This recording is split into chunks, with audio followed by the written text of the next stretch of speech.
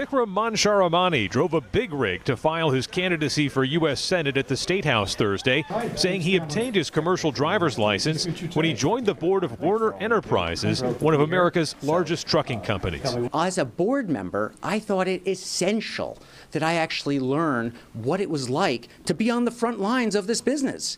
That's been my approach in everything I've done. Mansharamani is a business consultant and author who says he's living the American dream thanks to his parents who emigrated from India. Their success story is one he keeps close to his heart. And it's the official naturalization certificates for both my mother, who is sitting here as well as my father.